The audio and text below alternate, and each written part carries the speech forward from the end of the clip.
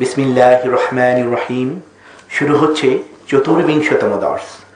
সাউতুল হক Dubai আয়োজিত সিরাতুন্নবী সাল্লাল্লাহু আলাইহি সাল্লাম সম্পর্কিত ধারাবাহিক দিনী আলোচনার মহতী দর্শসমূহের আজ 24তম দর্স।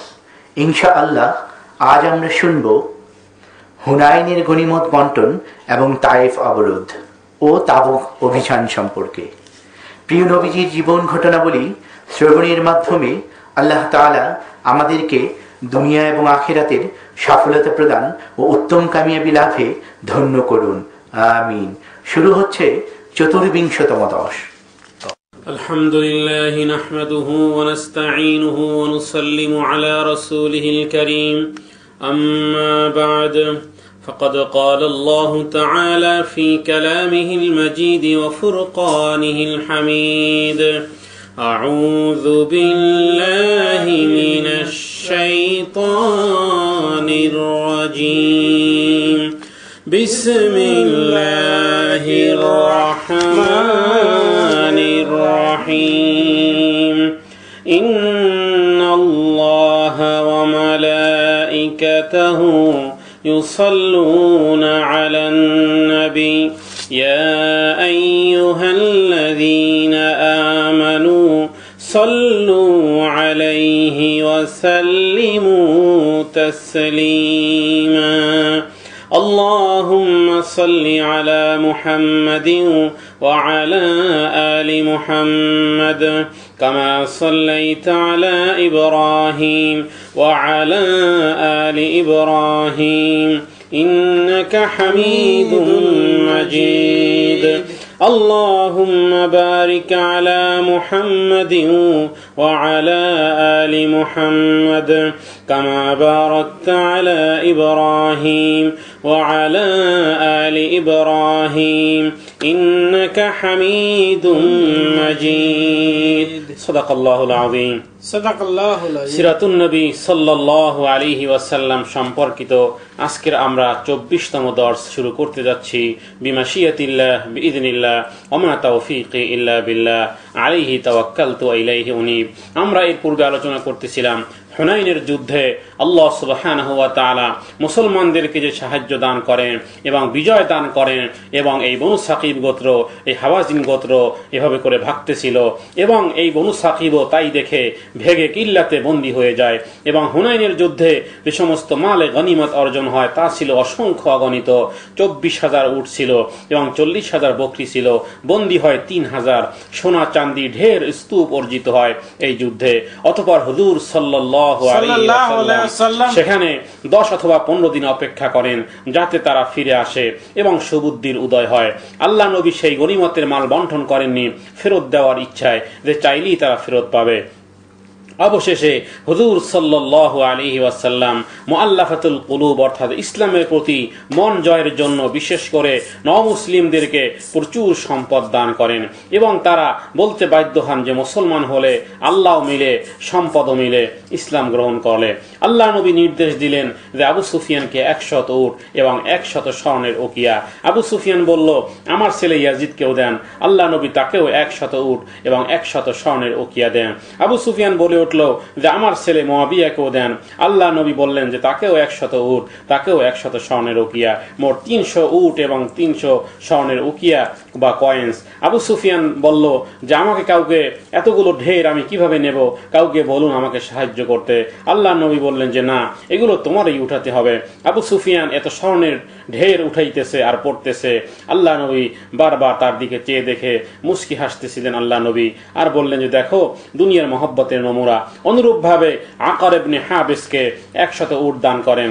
সাফওয়ান ইবনে উমাইয়াকেও 100 উট দেন, এবং এক আরবি বেদু এসে বলল যে আমাকেও 100 বকরি দেন। হুজুর সাল্লাল্লাহু আলাইহি ওয়াসাল্লাম তাকেও 100 বকরি দেন। বকরি নিয়ে সে যা ভাগতেছে আর দেখতেছে, কেউ আবার সিনাইয়া নেয় কিনা সেই ভয়ে গোত্রে এসে বলল যে দেখো, যাও ইসলাম গ্রহণ করো। ইসলাম গ্রহণ করলে ইসলামও মিলে, বকরিও মিলে।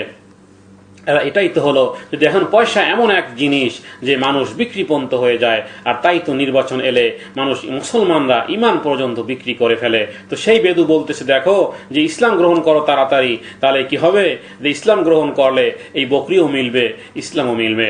আচ্ছা, যুদ্ধ লাইনের পিছনে যেসব স্ত্রী লোক ছিল তাদেরকে তাদের সন্তান সহ বন্দী করা হয়।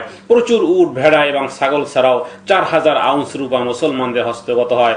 বুদাইলকে সবকিছুর দায়িত্ব দিয়ে নির্দেশ দেওয়া হয় যে যুদ্ধবন্দী সহ সমস্ত দ্রব্য সামগ্রী মক্কার 10 মাইল দূরে জিরানা উপত্যকায় নিয়ে যেতে।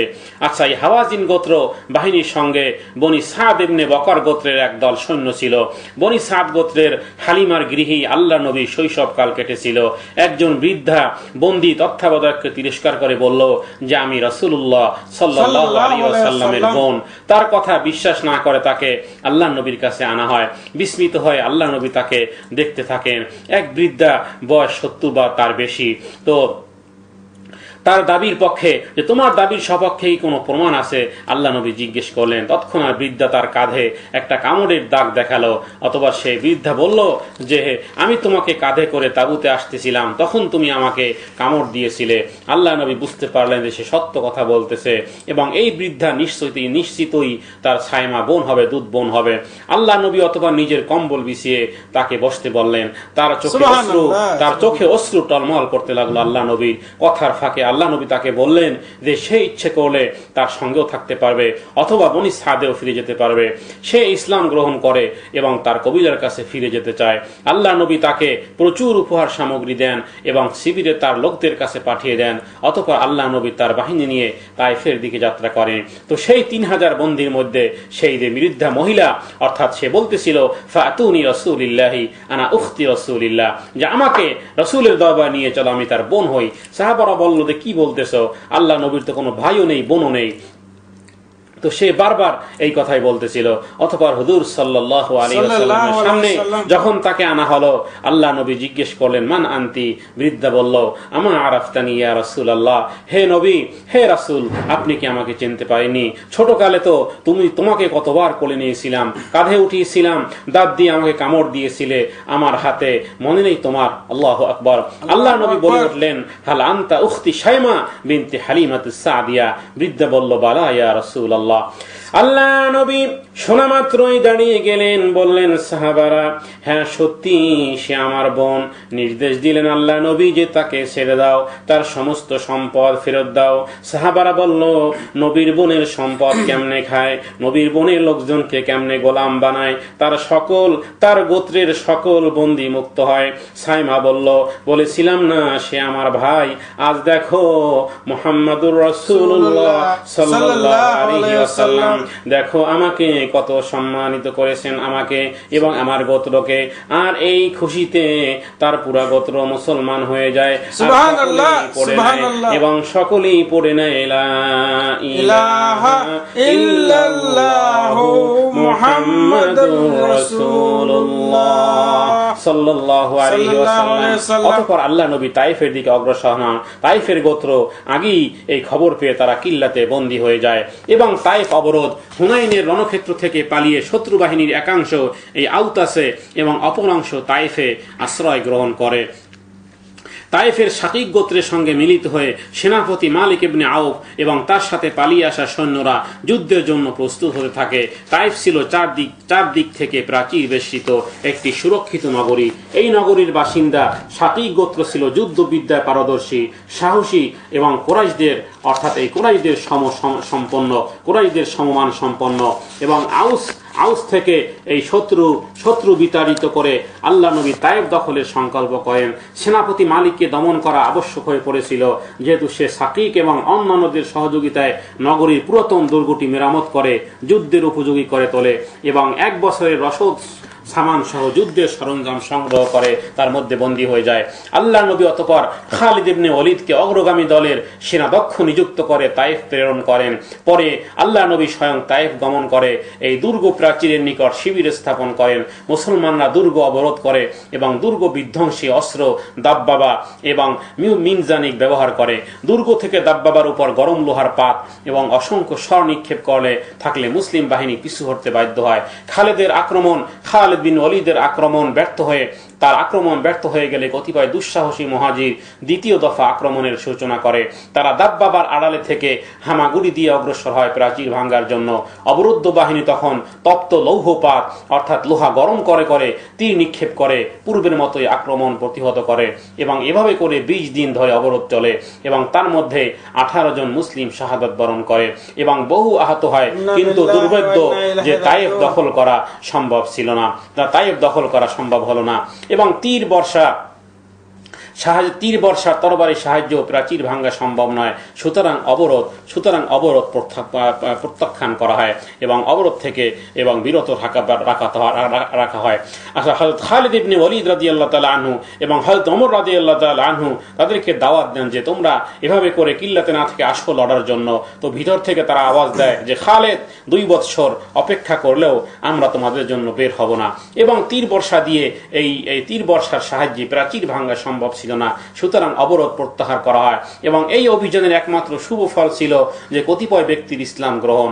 আল্লাহ নবীর আদেশে একজন ঘোষণা করে দেয় যে শাকিকের কোনো দাস যদি ইসলাম গ্রহণ করলে তাকে আজাদ করে দেওয়া হবে এবং এই ঘোষণার ফলে 20 জন দাস নগরী থেকে গোপনে আল্লাহ নবীর দরবারে এসে উপস্থিত হয় এবং ইসলাম গ্রহণ করে। বলুন সুবহানাল্লাহ। তায়েফের অবরোধ প্রত্যাহারকালে মুসলমানরা আল্লাহ নবীকে অনুরোধ করে যে তায়েফবাসীকে অভিশাপ দেওয়ার জন্য, কিন্তু আল্লাহ নবী কাউকেই অভিশাপ না দিয়ে বরং এই তায়েফবাসীদের হেদায়েতের জন্য আল্লাহ নবী দোয়া করেন। এরপর আল্লাহ নবী হযরত আবু বকর সিদ্দিক রাদিয়াল্লাহু তাআলা আনহুকে বললেন যে এলান করে দাও আর রাহিল ইলাল মাদিনা, আর রাহিল, কেননা আল্লাহ তাআলা বলেছেন ওয়া উখরা লাম তাকদিরু আলাইহা, যে এমন একটি জায়গা যা আপনার ভাগ্যে নেই, যা আপনি বিজয় করতে পারবেন না।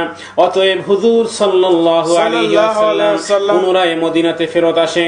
ওদিকে বনু সাকিব গোত্রের সরদার উরওয়া ইবনে মাসউদ আস-সাকাফি যে শাম দেশে থেকে এসে পথিমধ্যে জানতে পারেন যে তার গোত্রের সাথে হুনাইন নামক স্থানে যুদ্ধ হয় এবং তার গোত্র পরাজয় হয়, তো সে সোজা মদিনায় এসে ইসলাম গ্রহণ করে।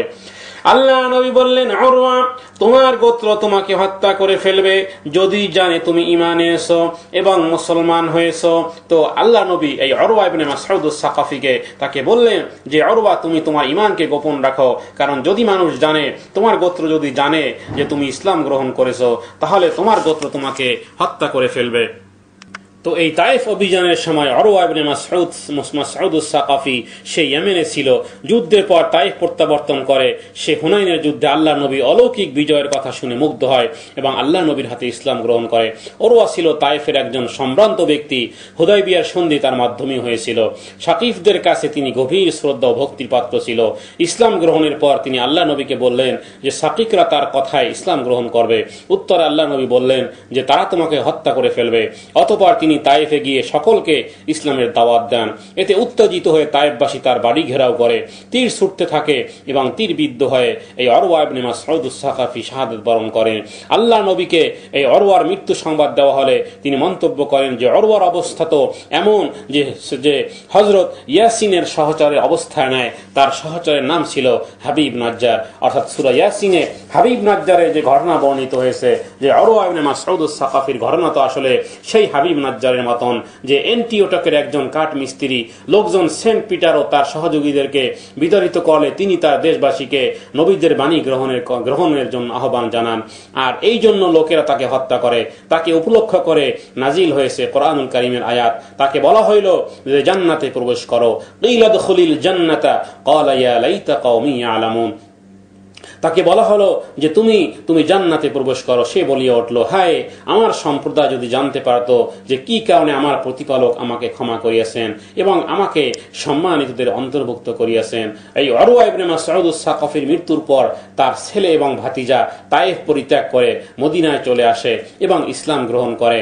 মদিনায় তারা মুগিরার সাথে, হযরত মুগিরা রাদিয়াল্লাহু তাআলা আনহুর সাথী এই উরওয়া ইবনে মাসউদ আস-সাকাফির ছেলে এবং ভাতিজা তারাই থাকতো। তো 3 দিন পরে সেই উরওয়া ইবনে মাসউদ আস-সাকাফি ঈমানের ঘোষণা দেয় প্রকাশ্যে, যার কারণে সবাই তার বাড়ি ঘেরাও করে।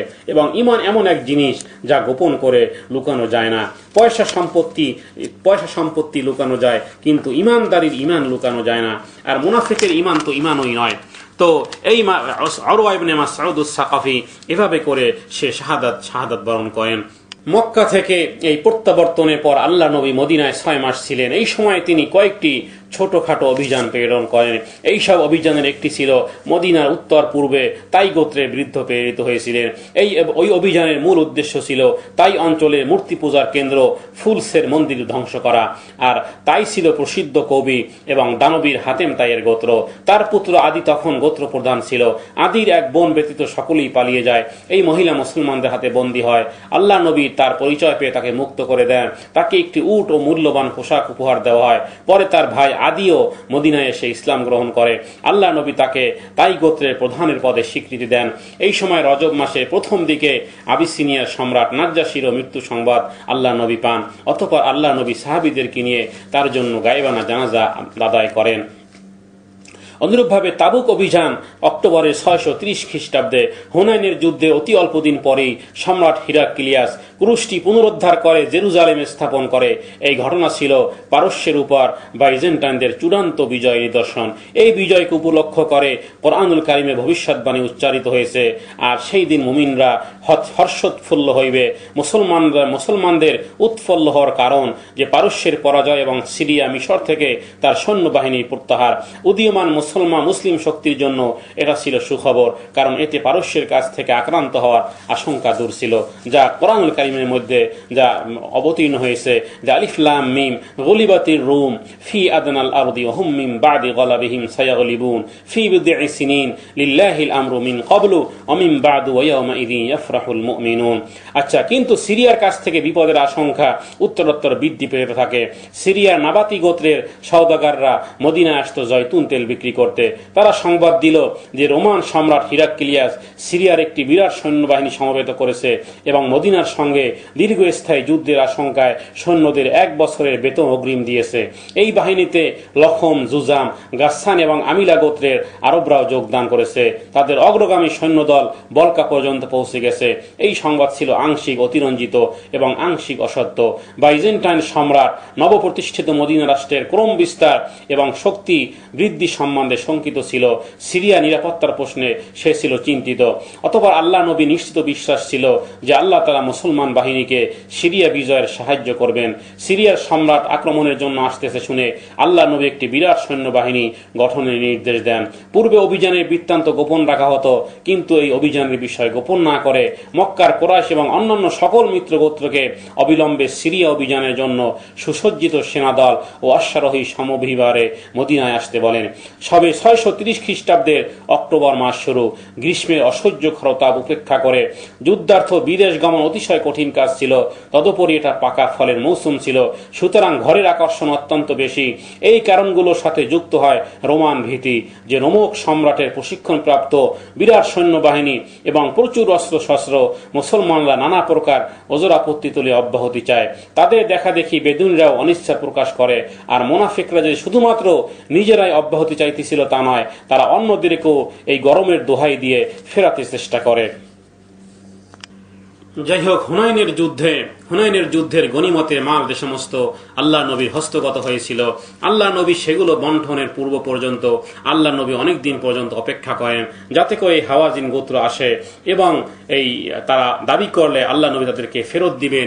এই আশাতেই তিনি সেখানে অবস্থান করতেছিলেন এবং তায়েফ অবরোধ করে আল্লাহ নবী সেখানে জিরানায় অবস্থান করেন এবং হাওয়াজিনের যুদ্ধে প্রাপ্ত মালে গনিমত যুদ্ধলব্ধ সামগ্রীর মধ্যে ছিল 6000 যুদ্ধবন্দী, 24,000 উট, 40,000 মেষ ছাগল, 4,000 আউন্স রূপা এবং যুদ্ধবন্দীদের অনেকেরই পোশাক ছিল জীর্ণ। গনিমতের রূপা দিয়ে প্রত্যেকের বন্দির জন্য কাপড় কিনতে খোজা নামক গোত্রের জৈনিক ব্যক্তিকে মক্কায় পাঠানো হয় এবং যোদ্ধাদের অনেকেই গনিমতের অংশ পাওয়ার জন্য অধৈর্য হয়ে পড়েছিল। কিন্তু এই মুহূর্তে বন্টন স্থগিত রাখা হয় এই কারণে যে হাওয়াজিন গোত্রের কেউ হয়তো আসবে যুদ্ধবন্দীদের নিয়ে যেতে। কিন্তু কয়েকদিন অপেক্ষা করার পরও কেউ এলো না।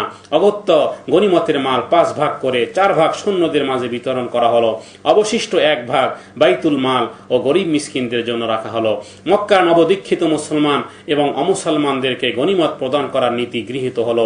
এদেরকে কোরআনের ভাষায় মুআল্লাফাতুল কুলুব বা শুরিদও বলা হয়েছে। এদের মনতুষ্টির জন্য আল্লাহ নবী মুক্ত হস্তে দান করেন। এক সাম্প্রতিক ওহীতে সুবিধা পাওয়ার উপযোগী শ্রেণীগুলোর মধ্যে এই নূতন শ্রেণীর লোকের উল্লেখ করা হয়েছে। আল্লাহ তাআলা বলেন, إنما الصدقات للفقراء والمساكين والعاملين عليها والمؤلفة قلوبهم وفي الرقاب والغارمين وفي سبيل الله وابن السبيل فريضة من الله। আল্লাহ তাআলা 8 শ্রেণীর কথা এখানে উল্লেখ করেছেন। আল্লাহ তাআলা বলেছেন যে সাদাকা বা যাকাত তো কেবল নিঃস্ব ব্যক্তিদেরকে, এবং 2 নম্বর হলো যে অভাবগ্রস্ত এবং তৎসংশ্লিষ্ট কর্মচারীদের জন্য, এবং মুআল্লাফাতুল কুলুব বা যাহাদিয়াকে চিত্ত আকর্ষণ করা হয় তাহাদিগের জন্য, এবং দাস মুক্তির জন্য, এবং ঋণ ভারাক্রান্ত দিগের জন্য, এবং আল্লাহর পথে সংগ্রামকারীর জন্য, এবং মুসাফির দিগের জন্য। আর এটাই হলো আল্লাহর বিধান। আল্লাহ হলেন সর্বজ্ঞ প্রজ্ঞাময়। অর্থাৎ এই যাকাতের অর্থ এখানে 8 শ্রেণীর লোকের কথা বলা হয়েছে। যে 1 নম্বর হলো যে নিঃস্ব ব্যক্তিদেরকে দেওয়া যাবে, 2 নম্বর হলো যে অভাবগ্রস্ত ব্যক্তিদেরকে দেওয়া যাবে, এবং 3 নম্বর হলো যে যাকাত যারা আদায় করবে সেই সংশ্লিষ্ট কর্মচারীদেরকেও এই যাকাতের অর্থ দেওয়া যাবে। এবং আরেকটি খাত হলো যে মুআল্লাফাতুল কুলুব, অর্থাৎ এমন লোক যাদের মনতুষ্টি কামনা, যাদের মনতুষ্টির জন্য অর্থাৎ ইসলামের প্রতি ধাবিত করার জন্য যাদেরকে মুক্ত হস্তে দান করা। যাই হুনাইনের যুদ্ধে আল্লাহ নবী এভাবে করে অনেককে, এবং মুসলমান নবদীক্ষিত মুসলমান এবং অমুসলমানদেরকেও গনিমত প্রদান করার নীতি গৃহীত ছিল এই আয়াতের মধ্যে। অর্থাৎ মুআল্লাফাতুল কুলুব দ্বারা এটাকে বোঝানো হয়েছে। কোরআনের ভাষায় মুআল্লাফাতুল কুলুব হলো যাদের হৃদয় জয় করা। এদের মনতুষ্টির জন্যই আল্লাহ নবী মুক্ত হস্তে দান করেন। এবং ওহিতে এই সুবিধা পাওয়ার শ্রেণীগুলোর মধ্যে এই নূতন শ্রেণীর উল্লেখ করা হয়েছিল। তাহা কি বলা হয়? মুআল্লাফাতুল কুলুব। এরপরে মুআল্লাফাতুল কুলুব এরপরে হলো এই যাকাতে অর্থ দেওয়া যাবে দাস মুক্তির জন্য 5 নম্বর, এবং 6 নম্বর হলো যে কোনো ব্যক্তি যদি ঋণগ্রস্ত থাকে এই ঋণগ্রস্ত ব্যক্তিকেও এই যাকাতে অর্থ দেওয়া যাবে। আর 7 নম্বর হলো যে আল্লাহর পথে সংগ্রামকারী ব্যক্তিকেও এই যাকাতে অর্থ দেওয়া যাবে। আর 8 নম্বর হলো মুসাফির দিগের জন্য, মুসাফিরদেরকেও এই যাকাতে অর্থ দেওয়া যাবে। এই 8টি খাতই এই যাকাতের অর্থ প্রদান করা যাবে। আচ্ছা, মুআল্লাফাতুল কুলুবের মধ্যে অগ্রগণ্য ছিল কুরাইশরা। আবু সুফিয়ানকে দেওয়া হয় 100 উট, তার 2 ছেলের প্রত্যেকে 100 করে 200 উট এবং 120 আউন্স রূপা। বিবি খাদিজার ভাইপো হাকিমকে 100 উট দেওয়া হলে সে আরো 200 উট চায়। তৎক্ষণাৎ আল্লাহ নবী তার প্রার্থনা মঞ্জুর করেন। তবে তিনি হাকিমকে বলতে বাধ্য হন যে এই মাল চিত্তাকর্ষক, নয়নমুগ্ধকর, সবুজ চারণভূমি সমতুল্য। যেই ব্যক্তি লোভের বশবর্তী হইয়া তাহা গ্রহণ করিবে সে বরকত পাইবে না, এবং তখন তাহার অবস্থা ওই ব্যক্তির মতো হইবে যে আহার করার পরেও তৃপ্ত হয় না। দানশীল হস্ত গ্রহণকারী হস্ত অপেক্ষা শ্রেয়। আলিয়াদুল উলিয়া মিন খায়রুম মিন ইয়াদিস সুফলা, অর্থাৎ উপরের হাত উত্তম নিচের হাত থেকে, অর্থাৎ দানকারীর হাতই উত্তম এই দান গ্রহণ করার থেকে। আচ্ছা, আল্লাহ নবীর উপদেশ হাকিমকে মুগ্ধ করে। সে 200 উট ফিরিয়ে দেয়। এই শ্রেণীর গৃহীতার মধ্যে এমন লোকও ছিল যারা তখনও ইসলাম গ্রহণ করেনি। এদেরকেও আল্লাহ নবী এই সম্পদ দিয়েছিলেন। এদের কয়েকজনকে 100 উট করে দেওয়া হয়। এইরকম 2 জন ছিলেন, যেমন সাফওয়ান ইবনে উমাইয়া এবং সুহাইল। তারা এই মক্কা বিজয়ের পরও তারা কিন্তু ইসলাম গ্রহণ করেনি। এই সাফওয়ান ইবনে উমাইয়া সে 2 মাস সময় চেয়েছিল, এবং এই সুহাইল ইবনে আমর সে যে হুদাইবিয়া সন্ধি চুক্তি করতে দিয়ে এসেছিল, যে বিভিন্ন প্রশ্ন তুলেছিল, সেই সুহাইলও কিন্তু ইসলাম গ্রহণ করেনি। তবুও তাদের মন জয় করার জন্য আল্লাহ নবী তাদেরকে দান, আল্লাহ নবীর দয়া দানশীলতা এবং চারিত্রিক মাধুর্যে মুগ্ধ হয়ে এই জিরানাতি তারা ইসলাম গ্রহণ করেন। বলুন সুবহানাল্লাহ। এবং মাখজুম আবু জাহেলের গোত্রের কতিপয় নেতাও এই জিরানিতে থাকাকালীন অবস্থায় ইসলাম গ্রহণ করেন। এদের মধ্যে ছিল আবু জেহেলের 2 ভাই, খালেদের বৈমাত্রীয় ভাই হিশাম এবং আল্লাহ নবী ফুফু আতিকা উমাইয়ার দ্বিতীয় পুত্র জুহাইর। এই জুহাইরই 10 বছর পূর্বে আল্লাহ নবীর পরিবারকে বন্দী দশা থেকে মুক্ত করতে সক্রিয় ভূমিকা গ্রহণ করেছিল। গাতফান এবং বনি তামিম গোত্রের দলপতিকে ইসলাম গ্রহণ ছিল সাম্প্রদায়িক একটি সন্দেহজনক। তাদের প্রত্যেককে তিনি আল্লাহ নবী 100 করে উট দেন। হাওয়াজিন যুদ্ধে বনি সুলাইমের ভূমিকা ছিল অতি চমৎকার। এই গোত্রের প্রধানকে মাত্র 10টি উট প্রদান করা হলে সে অসন্তুষ্ট হয় এবং কবিতা আউড়িয়ে সমালোচনা করতে থাকে। আল্লাহ নবীর আদেশে তাকে অনেকগুলো এরপরে উট দেওয়া হয়। আব্বাস ইবনে মিরদাসের অসন্তুষ্টির কারণ ছিল অন্য গোত্রপতিদেরকে তার চেয়ে বেশি উট দিয়ে তাদের প্রতি অধিক সম্মান দেখানো হয়েছে। লক্ষণীয় তার মনে ঈর্ষা জাগ্রত হয়, তিনি এরূপ করেছিলেন। এই সময় সকল রাষ্ট্রীয় ধর্মীয় ক্ষমতা আল্লাহ নবীর হস্তগত ছিল। সার্বভৌম ক্ষমতার অধিকারী হয়েও তিনি কোনরূপ উদ্যত প্রকাশ না করে এক নায়ক সুলভ আচরণ করেননি আল্লাহ নবী। গনিমত বন্টনের ব্যাপারে কারো কোনো অভিযোগ থাকলে তিনি তা অতি অতি অতি সহৃদতার সাথে তিনি শুনেছেন এবং তাকে সন্তুষ্ট করার চেষ্টা করেছেন। মুসলিম বাহিনী জিরানোতে কয়েকদিন অবস্থান করে। হাওয়াজিনের কোনো প্রতিনিধি তখনও আসেনি যুদ্ধবন্দীদের মুক্তি আবেদন নিয়ে। গনিমত বন্টন শেষ হলে পর হাওয়াজিনের প্রতিনিধি দল আল্লাহ নবীর দরবারে আসে। আল্লাহ নবী যে কারণে অপেক্ষা করেছেন যে তারা আসলে তারপরে মাল তাদেরকে ফিরিয়ে দেবেন, কিন্তু তারা আসেনি, যার কারণে আল্লাহ নবী ভয় করে বন্টন করেছেন। আচ্ছা, গনিমত বন্টন শেষ হলেই এই হাওয়াজিনের প্রতিনিধিরা আল্লাহ নবীর কাছে আসে এবং যুদ্ধবন্দীদের মুক্তিদানের আবেদন জানাতে আসে। হাওয়াজিনের 14 জন পূর্বেই ইসলাম গ্রহণ করেছিল এবং অবশিষ্টরা এখনও ইসলাম গ্রহণ করে।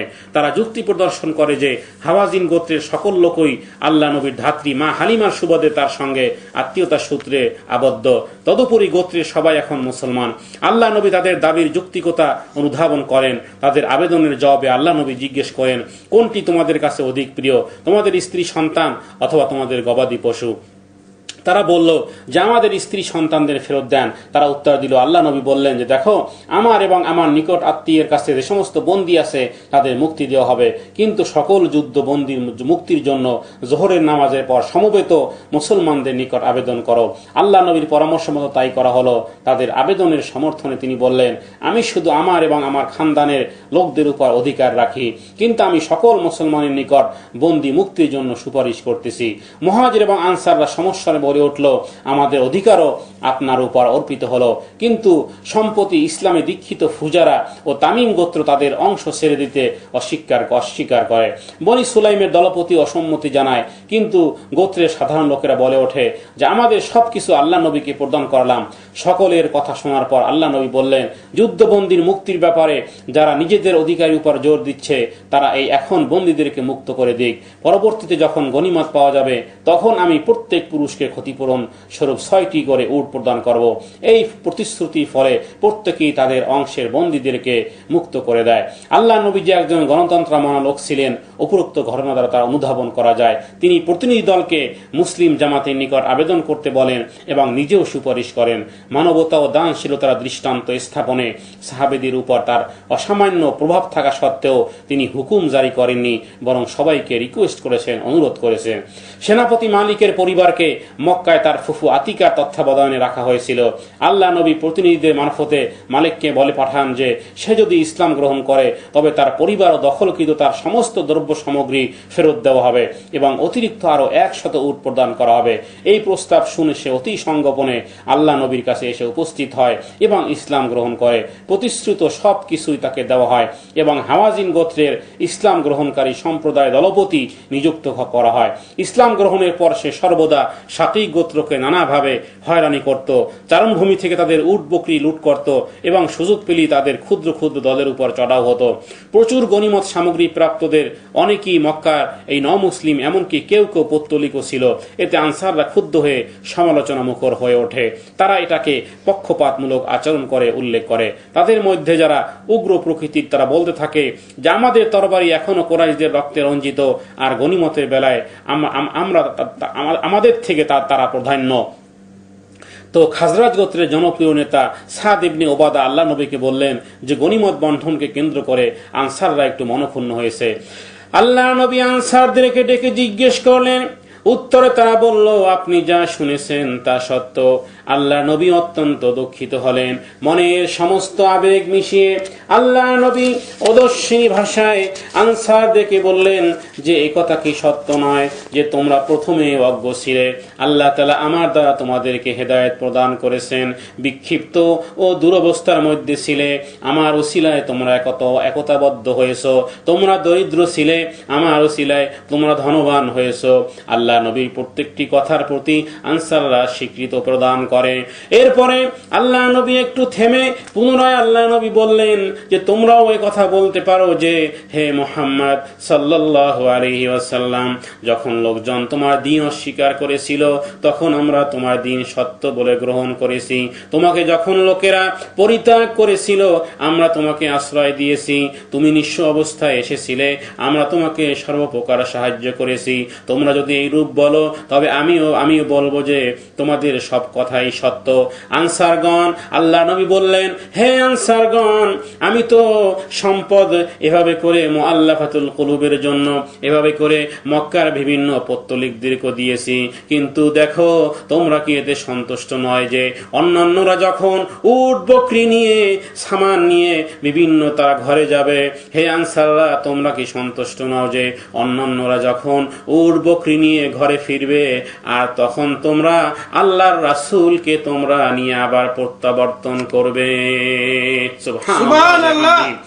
এই মর্মে স্পর্শী ভাষণ শেষ হওয়া মাত্রই আনসাররা চিৎকার করে কাঁদতে লাগলো এবং অশ্রু গদগদ কণ্ঠে বলতে লাগলো, ইয়া রাসূলুল্লাহ সাল্লাল্লাহু আলাইহি ওয়াসাল্লাম, আমরা কোনো উট বকরি চাই না, আমরা কোনো দুনিয়ার সম্পদ চাই না, আমরা কেবলমাত্র আল্লাহর রাসূলকে আমরা আমাদের প্রাণের কাছে পেতে চাই। সুবহানাল্লাহ। আল্লাহ নবী আনসারদেরকে বুঝিয়ে দেন যে মক্কার মুসলিমদেরকে যে সমস্ত প্রদত্ত সামগ্রী আমি দিয়েছি শুধুমাত্র তাদের মনতুষ্টির জন্যই দেয়া হয়েছে। অথবা আল্লাহ নবী এই জিরানা থেকে আল্লাহ নবী মক্কায় গমন করে উমরা হজ পালন করে এবং মদিনায় প্রত্যাবর্তন করেন 16 মার্চ 630 খ্রিস্টাব্দে।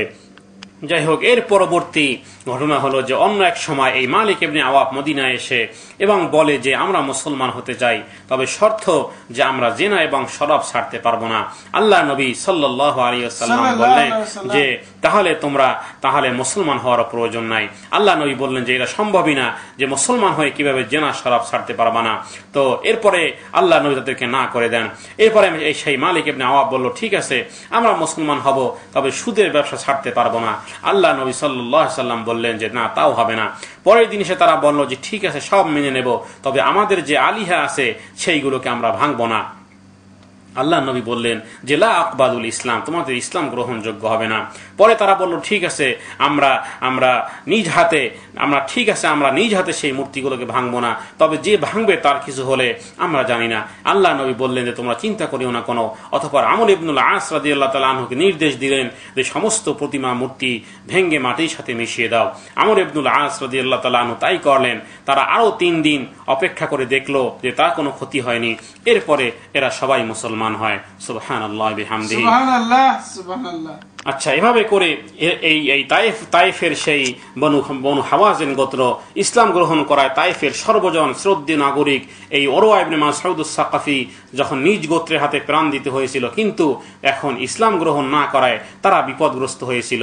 ইসলাম গ্রহণের পর হাওয়াজিন দলপতি এই মালিক ইবনে আওয়াফ শাকিক গোত্রকে হয়রানি করতে লেগে যায়। সে তায়েফের বাণিজ্য কাফেলা আক্রমণ ও লুণ্ঠন করতে থাকে। তার ভয়ে গবাদি পশু চরানো অসম্ভব হয়ে ওঠে। হাওয়াজিন গোত্র এই শাকিকদের জানিয়ে দেয় যে তারা যদি ইসলাম গ্রহণ না করে তবে তাদের কেউ হাওয়াজিনের হাতে পড়লে তাকে হত্যা করা হবে। এভাবে করে সে ভীতি প্রদর্শন করে এবং আল্লাহ নবী তাবুক থেকে প্রত্যাবর্তনের পরে এবং উপরোক্ত গোত্রের মধ্যে তারা মূর্তি, তার মধ্যে লাত নামক একটি মূর্তি ছিল। তারা বলেছিল যে এই লাতকে যেন ধ্বংস না করা হয় এবং 3 বছরের মোহলত চায়। আল্লাহ নবী অস্বীকার করলে তারা বলল 2 বছর। এরপরে বলল যে না 1 বছর এবং নিদেন পক্ষে 1 মাস রাখার অনুমতি চায় এবং আল্লাহ নবী কোনোটাতেই রাজি হলেন না। তারা এক কথা যে মূর্তি এক্ষুনি ভাঙতে হবে। তারা নিজ হাতে মূর্তি ভাঙ্গা থেকে রেহাই চায়। দৈনিক 5 ওয়াক্ত নামাজ না পড়ার অনুমতি চায়। আল্লাহ নবী দৃঢ় কণ্ঠে বললেন যে নামাজ 5 ওয়াক্তই পড়তে হবে। অথবা তিনি মন্তব্য করলেন যে ধর্মে অনুশাসিক ও আনুশাসনিক প্রার্থনা নাই, সে ধর্মে কোনো মঙ্গল নিহিত নাই, তবে নিজ হাতে মূর্তি ভাঙ্গন থেকে তাদের রেহাই দেয়। রাসূলুল্লাহ সাল্লাল্লাহু আলাইহি ওয়াসাল্লাম এই দলে বয়নিষ্ঠ ওসমান ইবনে আবু আল আসকে নেতা মনোনীত করেন, কারণ তার মধ্যে কোরআন ও ধর্মীয় নিয়মকানুন শিক্ষার আগ্রহ অত্যন্ত প্রবল ছিল। তাইফ প্রত্যাবর্তনের সময় আল্লাহ নবী তাকে উপদেশ দেন এবং নামাজের ইমামতি সংক্ষিপ্ত করবে এবং মানুষকে পরিমাপ করবে। তাদের মধ্যকার অতি দুর্বল ব্যক্তিকে দিয়ে স্মরণ রেখো, মানুষের মাঝে বৃদ্ধ, রুগ্ন, দুর্বল এবং মানসিকভাবে বিপর্যস্ত লোক থাকে। আচ্ছা, কুরাইশ নেতা আবু সুফিয়ান এবং ওরওয়ার ভ্রাতুষ্পুত্র মুগিরা ইবনে শোবাকে সঙ্গে নিয়ে প্রতিনিধি দল তাইফে প্রত্যাবর্তন করে। আল্লাহ নবী তাদের উভয়কে মূর্তি ভাঙ্গার নির্দেশ দিয়েছিলেন। তারা দুইজনই মন্দিরে যায় এবং মুগিরা প্রতিটি মূর্তিকে ভেঙে ফেলে। মূর্তি ভাঙ্গার জন্যই মুগিরাকে হত্যা করা হতে পারে এরূপ চিন্তা করে তার কাবিলা নিরাপত্তার ব্যবস্থা গ্রহণ করে। কিন্তু দেবীর পক্ষে এই প্রতিশোধ গ্রহণের জন্য কেউ আসলো না। তবে বহু সংখ্যক স্ত্রীলোক তাদের দেবীকে অর্থাৎ এই মূর্তিকে হারিয়ে বিলাপ করতে থাকে, কাঁদতে থাকে। যেই দুইজন লোক তাইফে আত্মসমর্পণে অত্যাধিক বিচলিত হয়েছিল তারা তাইফের নাগরিক বা এই লাত এবং এই দেবীর পূজারী ছিল না। আল্লাহ নবীর মক্কা অভিযানকালে হানজালার পিতা আবু আমের এবং হযরত হামজার হত্যাকারী ওহাইশি এই সুরক্ষিত নগরী এই তাইফে আশ্রয় নিয়েছিল। তাইফে আত্মসমর্পণের পর এই আবু আমির পালিয়ে সিরিয়ায় চলে যায় এবং শাকিকের জৈনিক ব্যক্তিকে পরামর্শে এই ওহাইশি আল্লাহ নবীর কাছে গিয়ে ইসলাম গ্রহণ করে। একজন সাহাবী তাকে চিনতে পেরে বলে ওঠেন যে রাসূলুল্লাহ সাল্লাল্লাহু আলাইহি ওয়াসাল্লাম এই লোক সেই ওহাইশি এবং যেতে দাও। আল্লাহ নবী বললেন আল্লাহ নবী যে 1000 জন কাফেরকে হত্যা করার চেয়েও আমার কাছে একজন লোকের ইসলাম গ্রহণ অধিক প্রিয়। অর্থাৎ এই ওহাইশিকে দেখে সাহাবীরা হত্যা করতে উদ্যত হয়েছিল। আল্লাহ নবী বললেন যে 1000 জন কাফেরকে হত্যা করার চেয়েও আমার কাছে একজন লোকের ইসলাম গ্রহণ অধিক প্রিয়। অতঃপর সেই কৃষ্ণ মুখের দিকে আল্লাহ নবীর দৃষ্টি পড়ে। আল্লাহ নবী জিজ্ঞেস করলেন যে তুমি কি ওহাইশি? তার হ্যাঁ সূচক জবাব শুনে আল্লাহ নবী বললেন আমাকে বলো কি রূপে তুমি আমার চাচাকে হামজাকে হত্যা করেছিলে? ওহাইশির বর্ণনা শুনে আল্লাহ নবী বললেন যে আহা, আমার সম্মুখ থেকে তোমার মুখ সরিয়ে নাও, তোমাকে যেন আমি আর কখনো না দেখি। আর লাতের ধন সম্পদ এবং অলঙ্কার দিয়ে এই ওরওয়া এবং আল আসওয়াদের কর্জ শোধ করা হয়। তাইফের ইসলাম গ্রহণের পরে সমগ্র হিজাব প্রদেশে ইসলাম বিস্তার লাভ করে। আল্লাহ নবীর শক্তি উত্তরে বিস্তৃত হয়।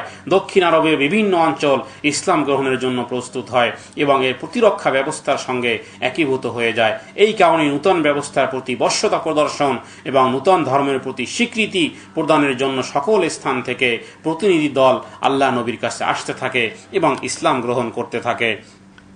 এভাবে করে নবম হিজরি শুরু থেকে দলে দলে লোক এবং প্রতিনিধি দল আল্লাহ নবীর সাথে সাক্ষাৎ করতে আসে এবং তারা মুসলমান হতে থাকে।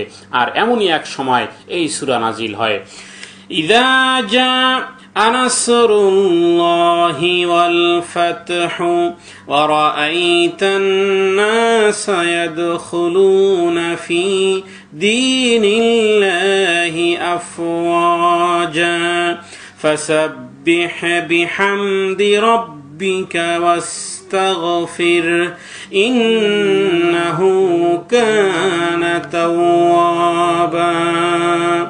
হে নবী, যখন আল্লাহর সাহায্য এবং বিজয় আসবে এবং তুমি মানুষকে দলে দলে আল্লাহর দ্বীনে প্রবেশ করতে দেখবে তখন তুমি তোমার প্রতিপালকের সব প্রশংসা এবং পবিত্রতা ও মহিমা ঘোষণা করবে এবং তার সমীপে ক্ষমা প্রার্থনা করবে, তিনি তো বড়ই তওবা গ্রহণকারী।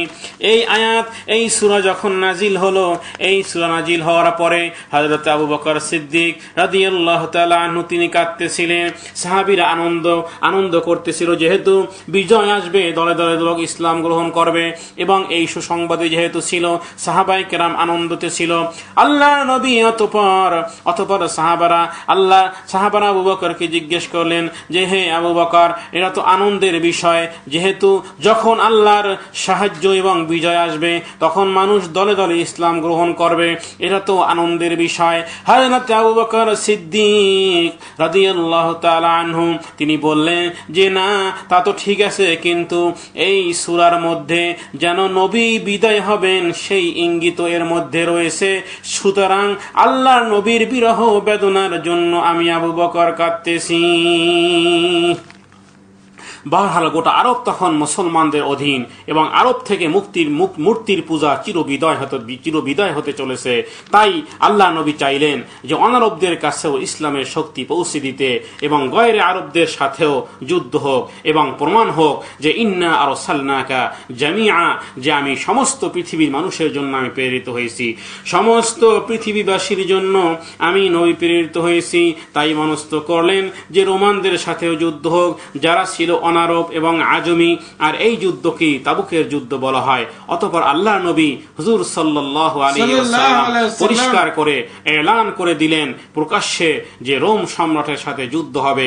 আর এই রোম সম্রাটের যাদের 2 লক্ষ সৈন্য ছিল, মুনাজ্জাম মুরাত্তাব ফৌজ ছিল, জেনারেল ছিল, তো এটা যখন পরিষ্কার হলো তখন মুনাফিকরা এসে যুদ্ধে না যাওয়ার জন্য এবার বাহানা শুরু করে এবং মিথ্যা আরজি পেশ করতে শুরু করলো। হুজুর সাল্লাল্লাহু আলাইহি ওয়াসাল্লাম তাদের অনেককে অব্যাহতি দান করেন। কিন্তু মুসলমানদের সংখ্যা গরিষ্ঠ অংশ যুদ্ধে যোগদানের জন্য প্রস্তুত হয়ে আসে। আল্লাহ নবীর আহ্বানে হযরত ওসমান রাদিয়াল্লাহু তাআলা আনহু 300 উট, 70টি অশ্ব এবং 1000 স্বর্ণ মুদ্রা এই যুদ্ধ ফান্ডে প্রদান করেন। হযরত ওমর রাদিয়াল্লাহু তাআলা আনহু নিজের যাবতীয় সম্পত্তি 2 ভাগ করে 1 ভাগ আল্লাহ নবীর হাতে দেন। হযরত আবু বকর তার যথাসম্ভব তার সর্বজ্ঞ তার সর্বস্ব সম্পদ দান করেন এবং দ্বীনের নামে আল্লাহর নামে কে কত দান করবে প্রতিযোগিতা লেগে যায়। এতদা সত্ত্বেও যুদ্ধে অংশগ্রহণের জন্য সবাইকে যুদ্ধের আয়োজন দেওয়া সম্ভব ছিল না।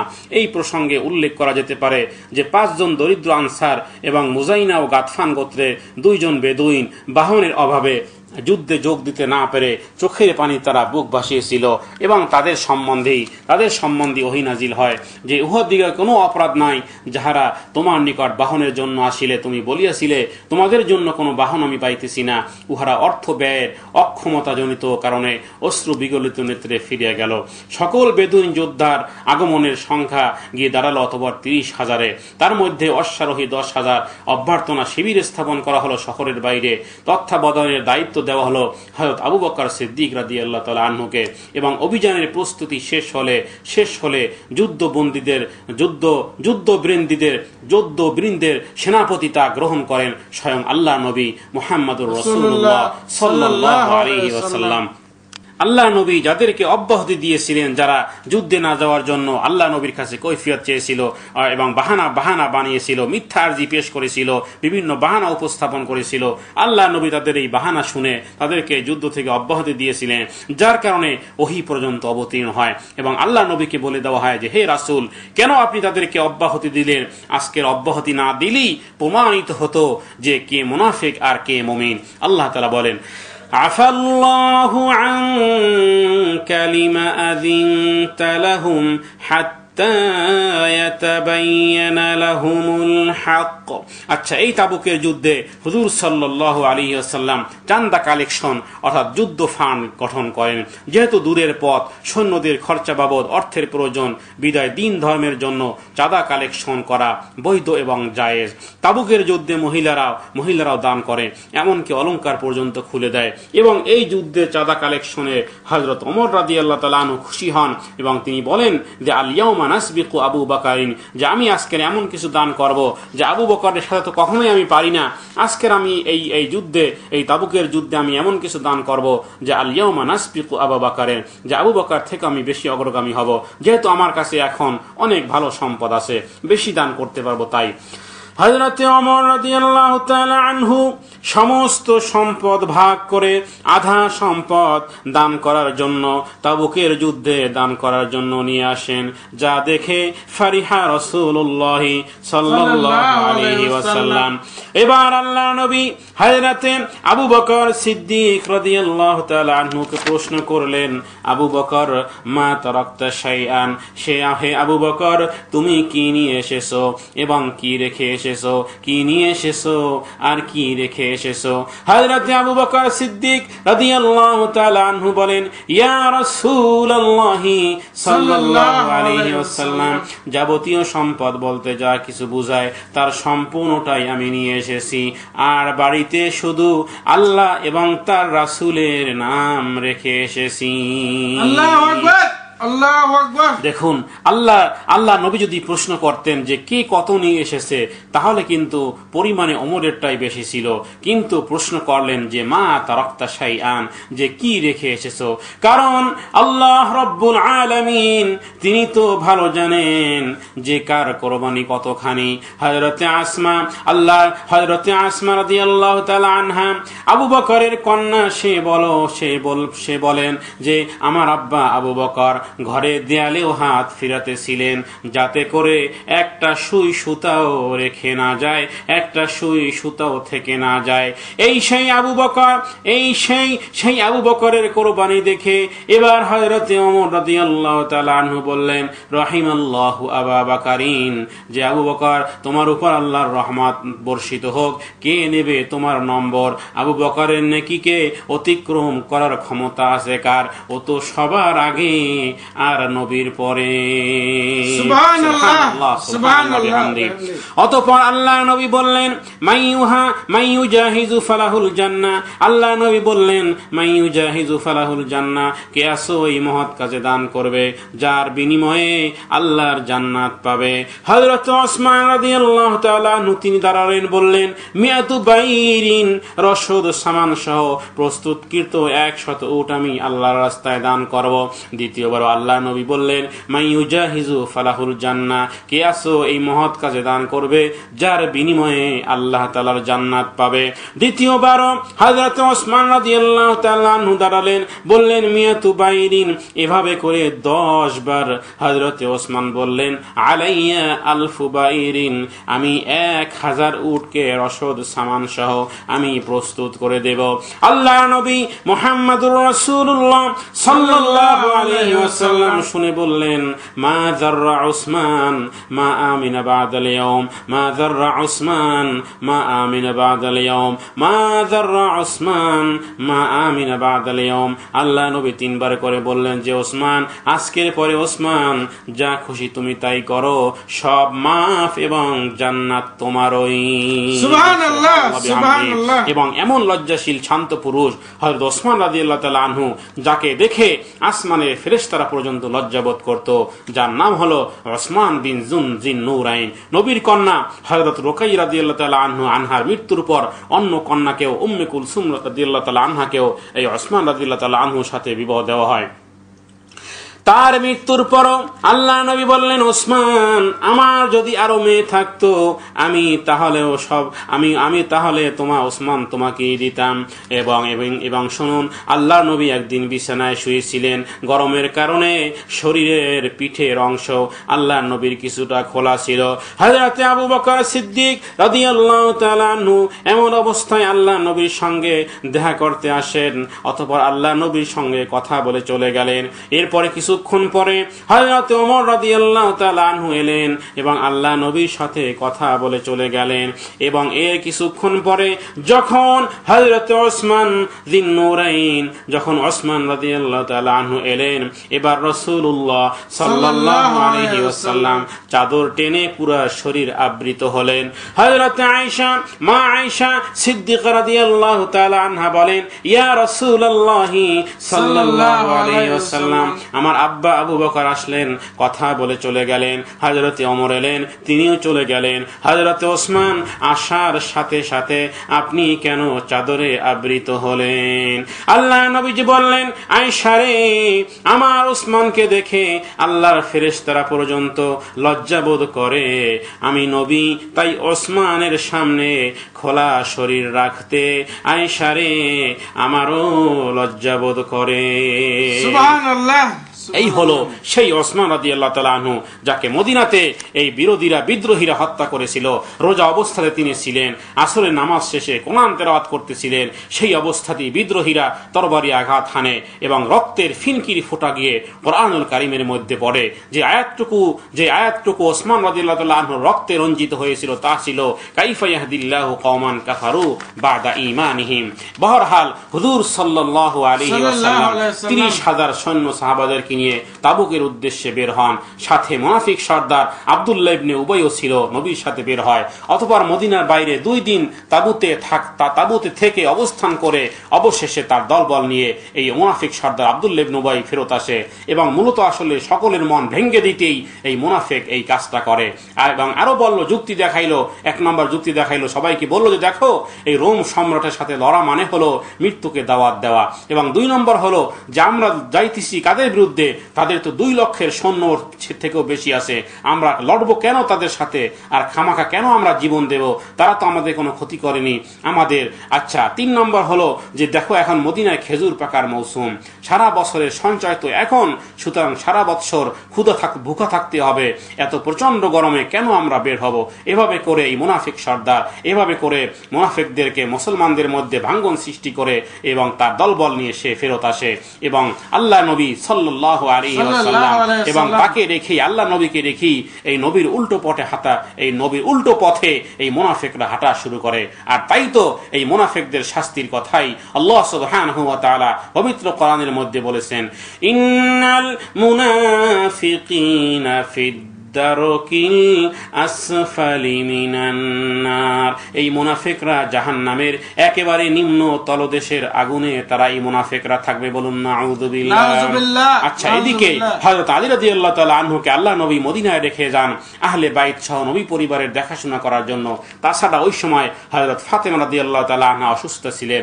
মুনাফিকরা এসে এই আলী রাদিয়াল্লাহু তাআলা আনহুকে বলল যে তুমি আসলে নবীর জন্য বোঝা হয়ে দাঁড়িয়েছো, তা না হলে আবু বকর যাইতেছে, ওমর যাইতেছে, সবাই যাইতেছে, তোমাকে নেননি। তো এভাবে আরো রাগানো কথা বলে। হযরত আলী রাদিয়াল্লাহু তাআলা আনহু মুনাফিকদের কথায় কষ্ট পেলেন, বললেন যে তোমাদের মতো নাকি যে যুদ্ধকে ভয় পাও, কাপুরুষ তোমরা, নবীর সঙ্গে ত্যাগ করে তোমরা চলে এসেছো। মুহূর্তের মধ্যেই হযরত আলী রাদিয়াল্লাহু তাআলা আনহু ঘোড়া দৌড়ে আল্লাহ নবীর কাফেলায় এসে পৌঁছেন। আল্লাহ নবী তাকে দেখে বললেন যে মা যা বিকা ইয়া আলী, যে হে আলী, তুমি কি জন্য এসেছো? হযরত আলী রাদিয়াল্লাহু তাআলা আনহু বলল যে আমাকে রেখে যাচ্ছেন মহিলা বাচ্চাদের সাথে, মানুষ আমাকে কাপুরুষ ভেবে যা ইচ্ছা তাই বলতেছে। এবং নিজ পরিবারের তত্ত্বাবধানের দায়িত্ব এই হযরত আলী রাদিয়াল্লাহু তাআলা আনহুর ন্যস্ত করে তাকে আদেশ করেন মদিনায় থাকতে। কিন্তু মুনাফিকরা গুজব রটায় যে আল্লাহ নবী তাকে বোঝা মনে করে মদিনায় ফেলে গেছেন। এই গুজব শুনি হযরত আলী রাদিয়াল্লাহু তাআলা আনহু বিচলিত হয়ে পড়েন এবং বর্ম পরে তরবারি হাতে প্রথম মঞ্জিলে গিয়ে আল্লাহ নবীর সঙ্গে সাক্ষাৎ করেন, মিলিত হন এবং তার কাছে যুদ্ধে গমনের অনুমতি প্রার্থনা করেন। লোকজন কি বলা বলি করছে সেই কথাও তিনি আল্লাহ নবীকে অবহিত করেন। তার কথা শুনে আল্লাহ নবী বললেন যে তারা মিথ্যা বলতেছে, আমি তোমাকে আমার পরিবারের তত্ত্বাবধানের জন্য রেখে যাচ্ছি, অতএব ফিরে যাও এবং আমারও তোমার পরিবারের দায়িত্বভার গ্রহণ করো। এবং আল্লাহ নবী বললেন যে হে আলী, তুমি কি সন্তুষ্ট নও যে আমার সাথে তোমার সেই সম্পর্ক হোক যেরূপ মুসার সাথে হারুনের ছিল? সুবহানাল্লাহ ওয়া বিহামদিহি। তাবুক যাওয়ার পথে ধ্বংসপ্রাপ্ত সামুদ জাতির বাড়িঘর দৃষ্ট হয়, তারা পাহাড় কেটে এইসব বাড়িঘর নির্মাণ করেছিল। আল্লাহ নবী সেই সেনাবাহিনীকে নির্দেশ দেন যে তারা যেন কেউ এখানে একাকী যাতায়াত না করে বা এখানকার পানি পান না করে, কারণ এই স্থান ছিল অভিশপ্ত। এভাবে করে আল্লাহ নবী হযরত আলী রাদিয়াল্লাহু তাআলা আনহুকে বললেন যে হে আলী, আমা তারাদা আন্নাকা বিমানজিলাতি মূসা মিন হারুন খলিফাতা মিন আলী ওয়া আহলিক ওয়ালাকিন লা নাবিয়্যা বা'দি। এবং আল্লাহ নবী বললেন যে হে আলী, তুমি কি সন্তুষ্ট নও যে মূসা আলাইহিস সালাম হারুন আলাইহিস সালামকে যেই মঞ্জিলে যেভাবে রেখেছিলেন, আমিও তোমাকে আমার প্রতিনিধি এবং আমার পরিবার পরিজনের জন্য প্রতিনিধি হিসেবে তোমাকে রেখে যাচ্ছি। এবং আল্লাহ নবী কথা বললেন যে ওয়ালাকিন লা নাবিয়্যা বা'দি, এবং এই প্রতিনিধি দ্বারা যেন কেউ ভুল সাব্যস্ত না করতে পারে যে আমার পরে কিন্তু আর কোনো প্রতিনিধিও নেই, আমার পরে আর কোনো নবীও নেই। এবং দেখুন কাদিয়ানীরা, রাফি, শিয়ারা দলিল দেয় যে দেখো খলিফা এখানে বানাইছে, আল্লাহ নবী আলীকে খলিফা বানাইছে। আসলে উত্তরটা ছিল এমন যে দেখুন হারুন আলাইহিস সালাম তো সেই মূসা আলাইহিস সালামের সময় মৃত্যু হয়ে গিয়েছিল, সুতরাং মূসা আলাইহিস সালামের পরে খলিফা ছিল না। আচ্ছা, লা নাবিয়্যা বা'দি দ্বারা যাতে করে পাপিষ্ঠরা মিথ্যা নবীর কোনো মাকাম খুঁজে না পায়, এবং পৃথিবীতে মুসলমান নামধারী যত ফেরকা আছে সব সেই ইহুদিদের সৃষ্টি। ইভেন দিন ইসলামের বিশেষ শব্দকেও তারা বিকৃত করে সমাজে ছড়িয়েছে। তাদের ডিকশনারিতে হিজরতের অর্থ লেখা হয়েছে পলায়ন করা, বলুন নাউযুবিল্লাহ, অথচ যেই হিজরত আল্লাহর হুকুমই হয়েছিল। এবং দেখুন খলিফা শব্দের অর্থ তারা আল্লাহর মনোনীত খলিফা শব্দের অর্থ হলো আল্লাহর মনোনীত স্থলাভিষিক্ত প্রতিনিধি। অথচ উপমহাদেশের তথা ভারতবর্ষে খলিফা বলা হয় যে চুল কাটে, আর বাংলা ভাষায় খলিফা বলা হয় যে কাপড় কেটে জামা কাপড় সেলাই করে, তাকে বলা হয় খলিফা।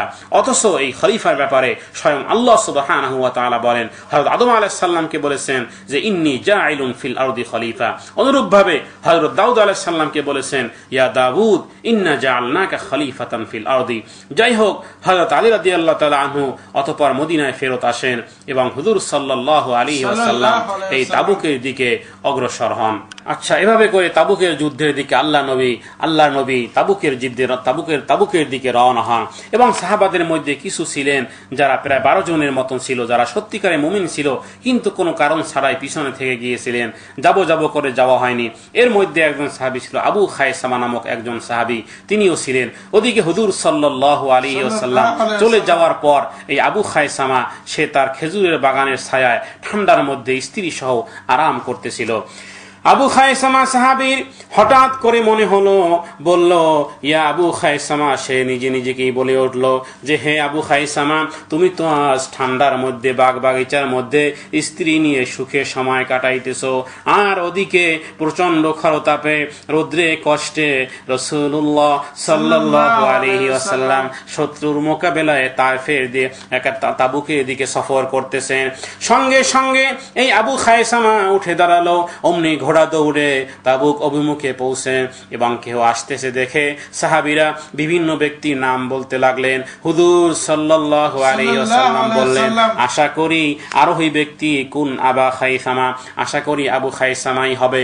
অনুরূপভাবে আবু যর গিফারী রাদিয়াল্লাহু তাআলা আনহু তার উটনি দুর্বল এবং ক্ষীণ এবং অসুস্থ হয়ে পড়াতে বাধ্য হয়ে তিনি পায়ে হেঁটে রওনা হন একা একা। কাফেলা তো থামতেছে, বিশ্রাম নিয়ে চলতেছে, কিন্তু আর এদিকে আবু যর রাদিয়াল্লাহু তাআলা আনহু তিনি বিরামহীন ভাবে কাফেলাকে ধরার জন্য চলতেছেন এবং এমন জায়গায় এসে পৌঁছেছেন যেখানে হুজুর সাল্লাল্লাহু আলাইহি ওয়াসাল্লাম বসা ছিলেন। দূর থেকে নজরে আসে যে কেউ পায়ে হেঁটে আসতেছে। আল্লাহ নবী সাল্লাল্লাহু আলাইহি ওয়াসাল্লাম বললেন যে কুন আবু যর, আল্লাহ চাহে তো সেই আবু যরই হবে। একটু পরই কদিমা আবু যর, হযরত আবু যর গিফারি আসেন এবং বলেন ইয়া রাসূলুল্লাহ সাল্লাল্লাহু আলাইহি ওয়াসাল্লাম, আমার তো উটনি অসুস্থ হয়ে বসে পড়েছে, আপ্রাণ চেষ্টা করেও চালাতে পারিনি, তাই পায়ে হেঁটেই পৌঁছেছি। আল্লাহ নবী হযরত আবু যর গিফারী রাদিয়াল্লাহু তাআলা আনহুর জন্য দোয়া করলেন আর বললেন, আমার সাহাবী আবু যর তো এমন যে ইয়াঈশু ওয়াহদা ইয়ামশি ওয়াহদা ফায়ামুতু ওয়াহদা ইউবাসু ওয়াহদা। আল্লাহ নবী আবু যরের জন্য বললেন যে ইয়াঈশু ওয়াহদা, যে আমার আবু যর সে একাই বসবাস করবে, ইয়ামশি ওয়াহদা এবং একাই চলে, এবং ফায়ামুতু ওয়াহদা এবং একাই মৃত্যুবরণ করবে, ওয়ায়ুবাসু ওয়াহদা এবং একাই কিয়ামতের দিন উঠবে।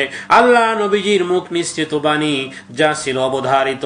পরবর্তীতে হযরত ওসমান রাদিয়াল্লাহু তাআলা আনহুর সময় তার জুহুদ বা তাকওয়ার কারণে রমজান নামক স্থানে তিনি চলে যান, সেখানেই তিনি থাকতেন এবং মৃত্যু আনতে তার স্ত্রী গোসল দিয়ে আলা কারিয়াতিত তরিক রাস্তার উপর রাখে, যাতে করে কোনো পথিক দেখে তার জানাজা নামাজ পড়তে পারে।